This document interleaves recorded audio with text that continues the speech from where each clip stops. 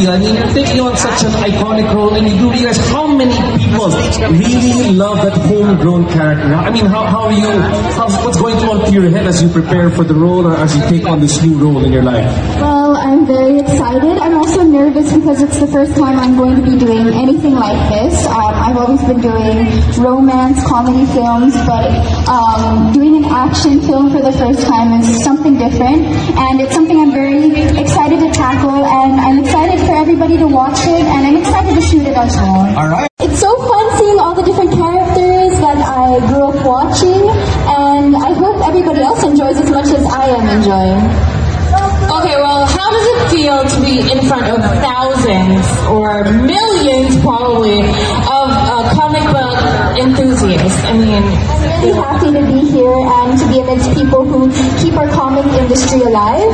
And I'm really happy to be part of this event because dito naman talaga nagsimula si Darna. So, at least a bit of the comic industry culture will be out. Yeah.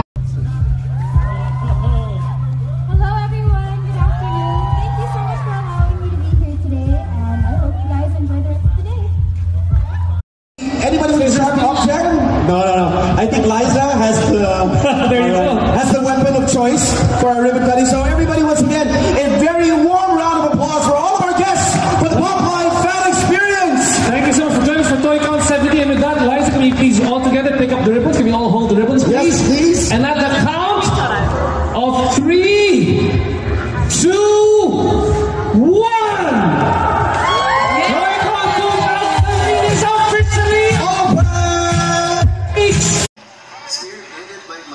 MJ Felipe is here. Thank you, Tito MJ, for coming.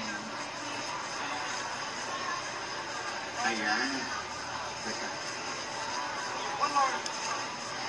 Thank you. Okay.